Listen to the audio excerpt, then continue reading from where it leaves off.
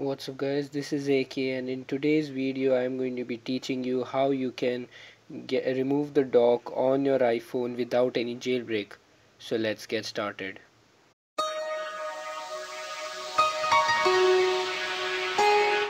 So even on my previous video I talked about how you can remove the dock on your iPhone, and for that method to work you actually need a particular wallpaper. But for this method that I'm going to show you today, you don't need a particular wallpaper, and it works with absolutely any wallpaper you can find. So let's get started.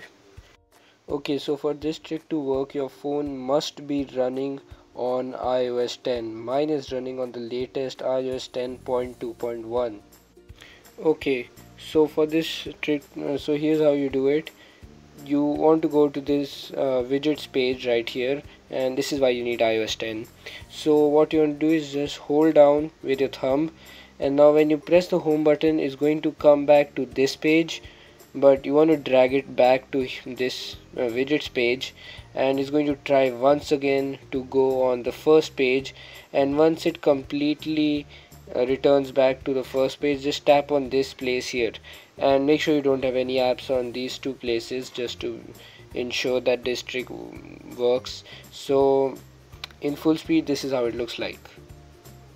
Tap, slide, tap. Didn't work. Well, let's try again. And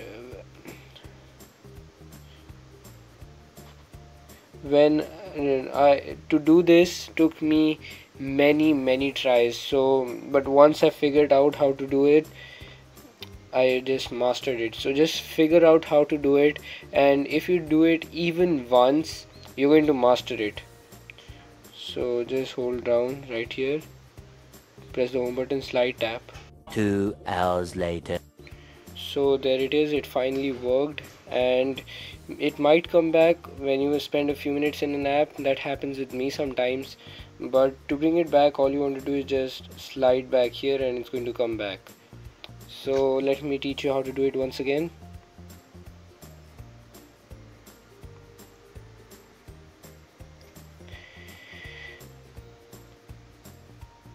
It's too fast.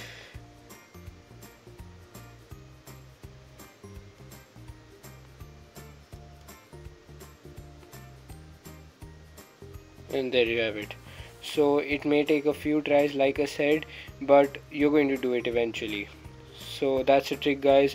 Hope you guys enjoyed this, and this trick might not work with iOS 10.3, so try it as soon as possible. And do make sure to check out my last video. That trick still may work with iOS 10.3. All we can do is hope. And thanks for watching, guys, and please do make sure to subscribe if you haven't already, and also check out my other videos, and I'll see you on the next one.